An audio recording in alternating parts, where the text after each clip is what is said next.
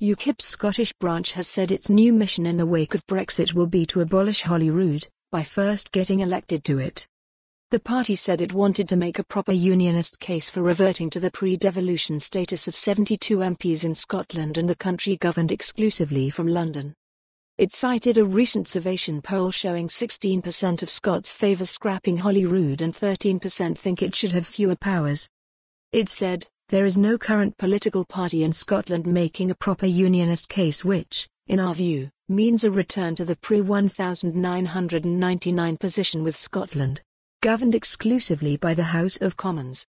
UKIP intends to fill this political gap by fielding candidates in each of the 8 regional lists at the May 2021 Holyrood election in the hope of gaining in each case the 6% or so proportion of the vote which would lead to the election of an MSP.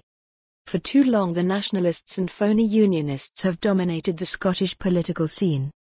SNP MP Pete Wishart said, "It's absurd that the key message UKIP would take from a poll, which finds an overwhelming majority of Scots backing a second referendum being decided at Holyrood, is to abolish Scotland's national parliament.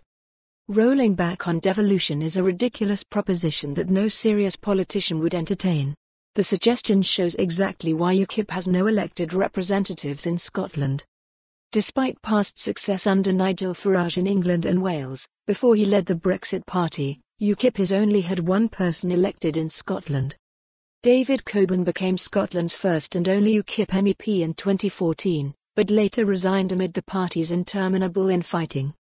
He was replaced in 2019 by Brexit Party MEP Louis Steadman Bryce, who also quit his party.